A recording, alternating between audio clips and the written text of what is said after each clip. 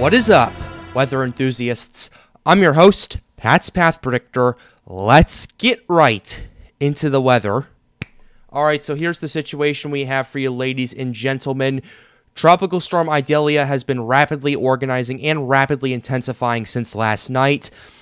Currently, it has winds of 65 miles per hour, as well as a pressure of 990 millibars. It's a very low pressure for a 65 mile per hour tropical storm. So we'll go over all of that in just a second, but here's the public advisory. 65 miles an hour. Tropical storm force winds now extend at 105 miles from the center, which before it was 70, now it's 105, and the estimated central pressure is 990 millibars. The forecast advisory calls for this thing to be a Category 3 hurricane with winds of at least 115 miles per hour at landfall near the Big Bend of Florida. And as you can take a look at the cone over here, there are now hurricane warnings issued from the Apalachicola Bay all the way to through Sarasota over here. So this is a very serious situation we have going on. Hurricane warnings are also in effect for parts of Cuba right here. And based off what I'm looking at the cone, the tropical storm force winds do look a lot better organized than they were at this point yesterday. So we'll have to continue to monitor it as time continues to go on. Tropical storm warnings are in effect from the western part of Apalachicola Bay all the way to Collier County, Florida, and for parts of the Yucatan Peninsula and this island in Cuba over here. Tropical storm watches are now in effect for the coast of Georgia and for much of the Space Coast in Florida over here. So we'll have to take this very, very seriously. And based off of what I've been looking at, this is expected to continue to rapidly intensify as it enters the Gulf of Mexico. First of all, it's going to be entering a thing that's known as the loop current, which basically has insanely warm waters. We can go ahead and show you that. Insanely warm waters of 30+ degrees Celsius right now over the loop current, and it's also going to be entering an area of ocean heat content of at least 150 OHC. And it's going to stay on there for at least 24 hours as it approaches Florida over here.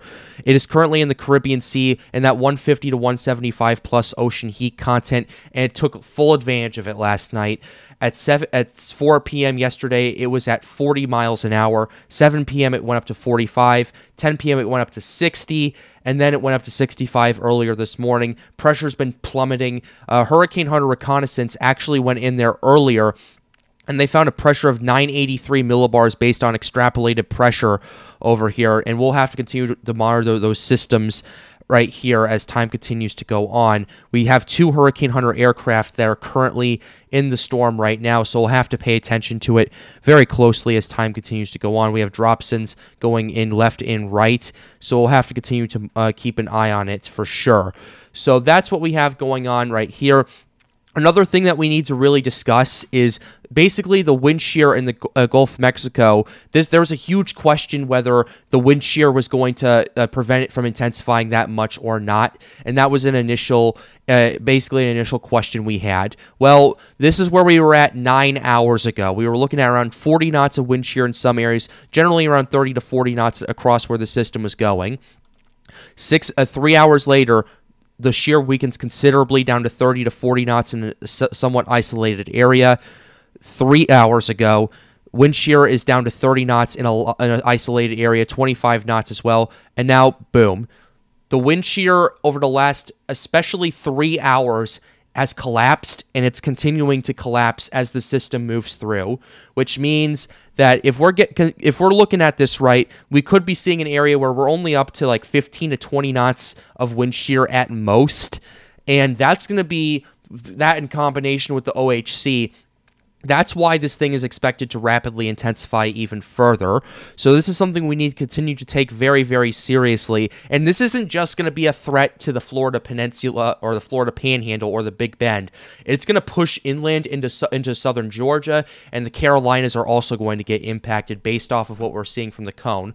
Although we are expecting around strong tropical storm strength by the time it gets to Georgia, South Carolina, and North Carolina over here.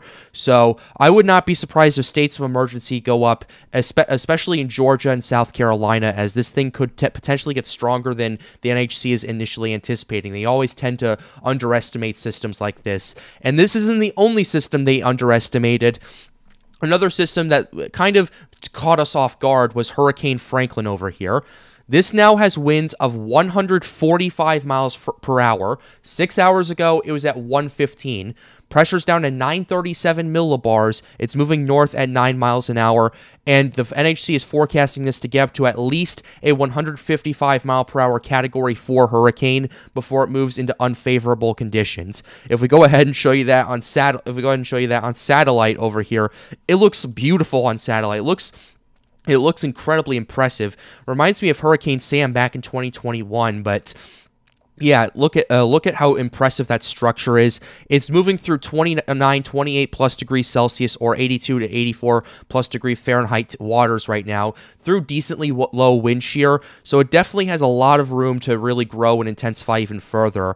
So I've been talking to some people on Storms United. We're not sure if it's going to get up to high-end Category 4, maybe even low-end Category 5. Certainly a possibility right now, but at this time, it's too early to really say. We're basically in uncharted territory, and that's why I'm so hesitant on basically saying, oh, this is going to be a Cat 5, because we don't know too much. I've definitely seen Cat 5s pop up in unexpected areas, but right now, it's just too early for me to say whether it's going to be or not.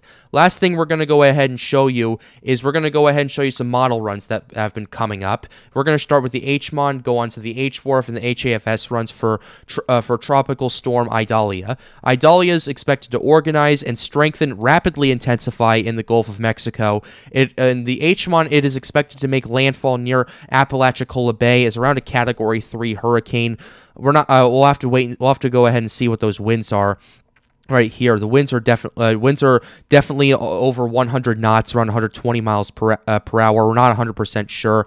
We'll have to keep an eye on it for sure as time continues to go on. Makes landfall, crosses through Georgia, and then into the Carolinas, potentially causing a lot of flooding if it moves inland, like the HMON is calling for. So we'll have to monitor that as time continues to go on for sure. Next one we're going to go ahead and show you is the HAFS-A run. HAFS-A has this thing organizing and rapidly intensifying once again, although it has it moving further to the east. Potentially Tampa could see some tropical storm to hurricane force winds. Makes landfall as a 947 millibar system. If we go ahead and show you this graph right here, makes landfall as around either a mid to high range Category 3, maybe low end Category 4, according to the HAFS-A. Moves over Georgia, South Carolina, kind of meanders off the coast, and potentially causes some storm surge in the Outer Banks and the coast of North Carolina over here. Definitely something we need to monitor, as this is going to have impacts far inland from Florida into Georgia and the Carolinas, especially. HAFS-B run. Here's what we have going on. Rapidly intensifying as soon as it crosses Cuba, enters the Gulf of Mexico, makes landfall in the Big Bend, around a 940s range hurricane as we go further into this. So definitely something to take seriously. Moves further inland, kind of similar to HAFS-A. It kind of moves off the coast of South Carolina, potentially causes some flooding, some tropical storm force winds in North Carolina as well. So we'll have to continue to monitor that for sure. And the last one we're showing you is the HWRF, of course, and the HWRF, similar situation. All these models are having this rapidly intensify once this gets there, and the HWRF is going off on a limb right here.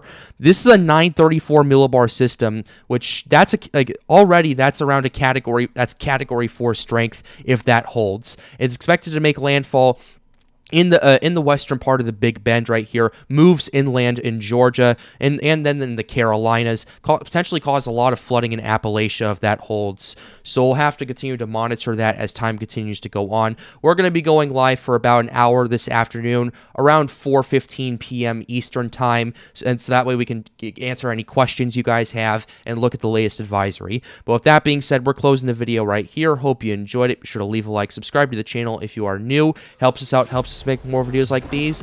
But with that being said, have a wonderful day, guys. Stay safe.